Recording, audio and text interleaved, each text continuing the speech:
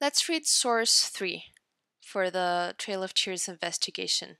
It's titled Georgia State Laws, and it's within document set B, which is about conflict between Georgia and the Cherokee.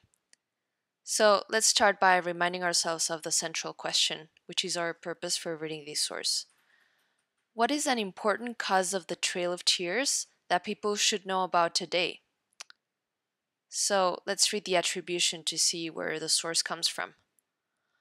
Modified from law passed by the Georgia State Legislature on December 22, 1830.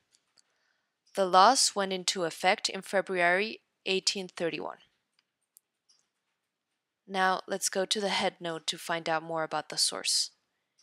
In 1802, the federal government and the state of Georgia made an agreement to have Georgia give up all of its land in what is now Alabama and Mississippi. In exchange, the federal government paid Georgia $1.25 million and promised to help Georgia acquire all the lands held by indigenous tribes. These are examples of Georgia making laws about that land.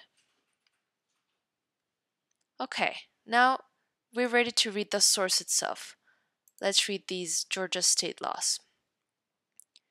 An act to add the territory lying within the chartered limits of Georgia, and now in the occupancy of the Cherokee Indians, to the counties of Carroll, DeKalb, Gwinnett, Hull, and Habersham. All the laws, both civil and criminal, of this state are extended over said portions of territory. After June 1st, all persons shall be responsible for following those laws.